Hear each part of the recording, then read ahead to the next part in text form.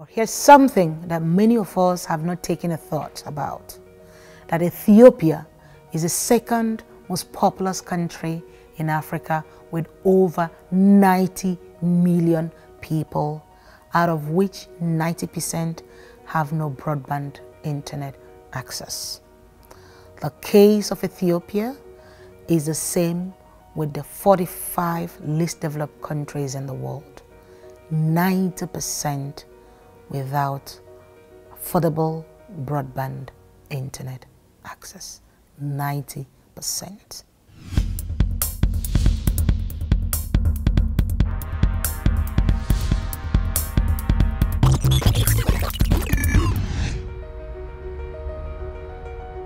We do three things at the Web Foundation.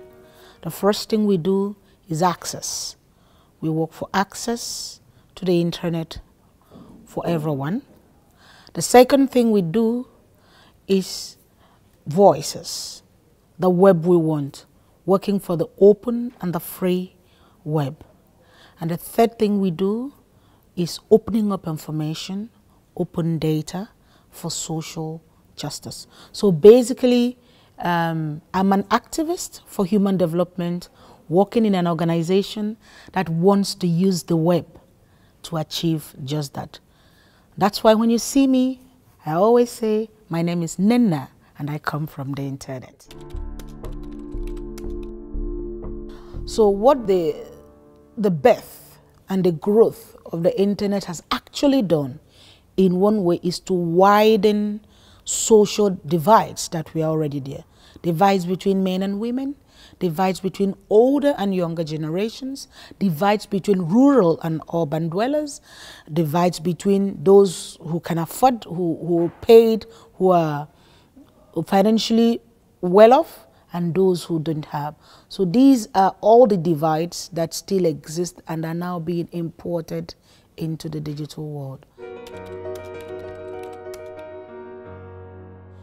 When we talk about digital divide, it is the haves and the have-nots of digital opportunities, of connectivity access. Today, being connected is not enough, just a little internet, because we are living in a hyper-connected environment. You need to speak, you need to video, you need audio, you need to upload, you need to download, you need to connect, you need to reconnect, you need to file a lot of things, you need to work interactively online. You need a minimum broadband access to do all of this.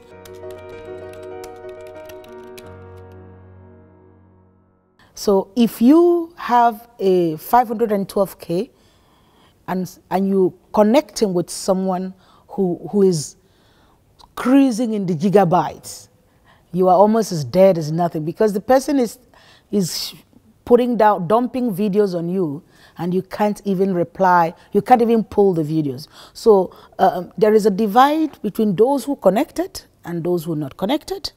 And within those who are connected, there is those who are called broadband poor and broadband rich.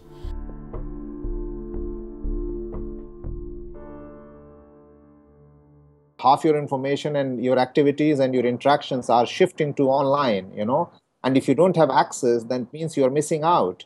Most of the information that the government and the corporates and the daily life information is coming online. So if I don't have access to online, I'm missing out that entire information, and therefore the opportunity, and therefore my rights, and therefore my empowerment. So it's very, very integrated. I would say infrastructure is the biggest barrier, and we must know that India, even though one of the highest, most connected country in the world, is still more than 80% of the country is not connected. Even in the mobile connectivity or mobile usage, more than 60% of the country is not connected, and more than 72% of the women not connected. So there is a whole lot of disconnected or unconnected population in the country.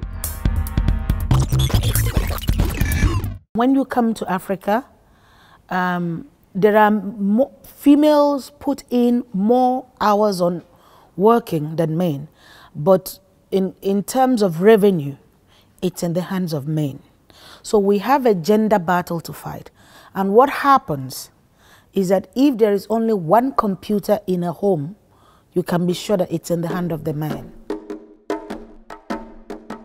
So these are traditional taboos that have always been there, and the main folk who do not understand that everybody deserves an opportunity are still riding on that.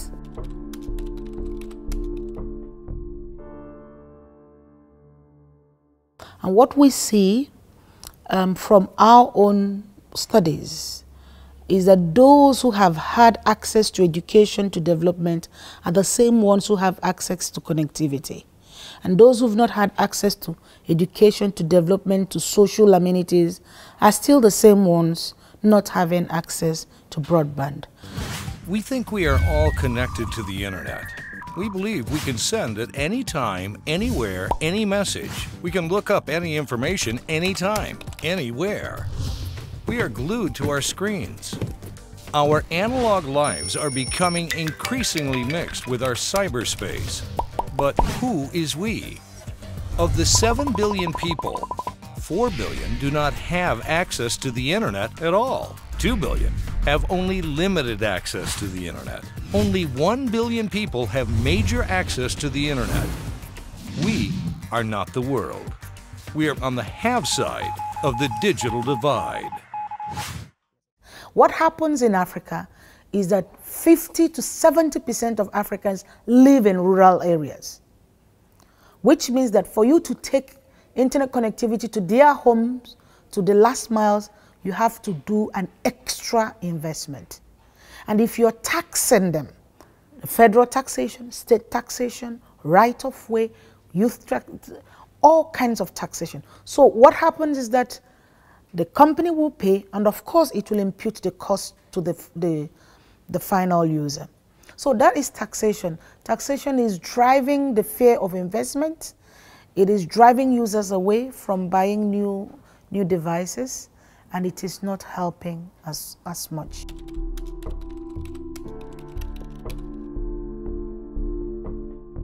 And the more knowledge you create, the better you are. And why are we fighting?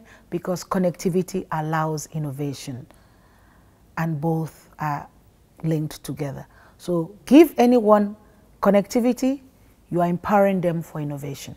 Give them connectivity, you are empowering them for better education. Give them connectivity, you are empowering them for gender equality. Give them connectivity, you are empowering them for social and cultural development. Internet was made so there should be free movement of packets.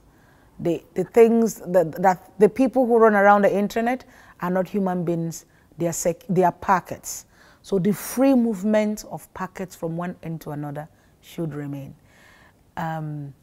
My boss is Tim Berners-Lee.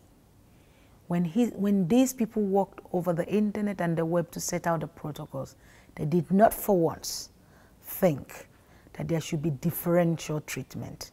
They did not for once put it down that no, some people's traffic should be slower and some others faster because of who they are, because of how much they have. No. So that freedom on the internet, freedom of individuals, freedom of association, freedom of rights, and freedom of packages. That is the way I describe net neutrality. Freedom of technology, freedom of traffic must remain. Freedom is the biggest word in the web. It's like going to a place where there's a drought and saying today I'm giving each person a glass of water. Water is something that you need 3 liters minimum every day to drink. So giving someone half a glass of water does not really solve the problem. If you want to give someone water they need for a day, it's minimum 3 liters per person, excluding their bath. So if you want to give me internet, bring it on. But please do not give me the one that frustrates me.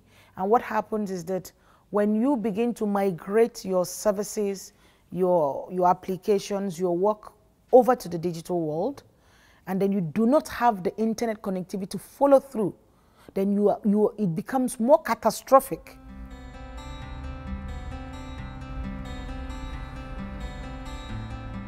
but they haven't been able to find the same kind of things for the internet. Some people would like us to believe that all these zero rating applications, so where you, for example, get access to Facebook very cheaply, are the future, and that this is really going to make a difference. But I think if we go down that route, if this is where we put our future, we will create two classes of citizens on the internet. You have the people who access the whole of the internet, and you have the people who access those gated communities. And all of us, I think, believe that the value of the internet lies in that enormous richness of things you can do with it, not just in Facebook or in Twitter, which we might find valuable, fun, but it doesn't give you access to all the information that you need. So then basically we're saying that for poor people this is good enough? I don't think so. The solutions are not so easy. I mean, India has a rich culture of cyber cafes as well. They're still quite popular, although their number has started to shrink.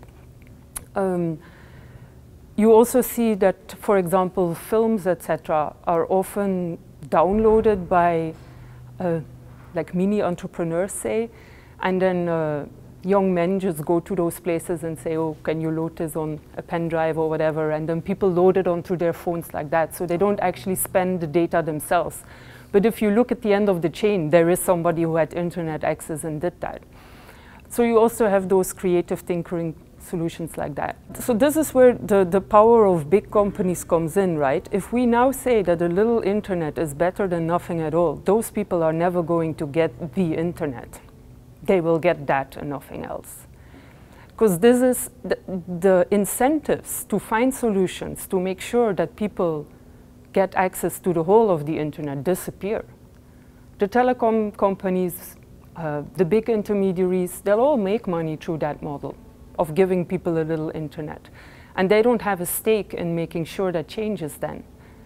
We have to remember all the time, I think, that even if the services they provide us with are valuable in our lives, they are businesses, and their responsibility is not to us but to their shareholders, and their goal is not enlightenment of people but making profits. I actually thought we had the web we wanted. The way the web started, it started free. It's free architecture, freedom to engage, freedom to be part of it. Nobody ever needed to write a letter to belong to the web. So all web citizens were born free. Problems started when we had interest, financial interest, taking away that liberty, saying we want to cut off some part of the web and keep it to ourselves. So we are not freedom fighters of the web. We are web citizens who are fighting to retain the essence of what the web is.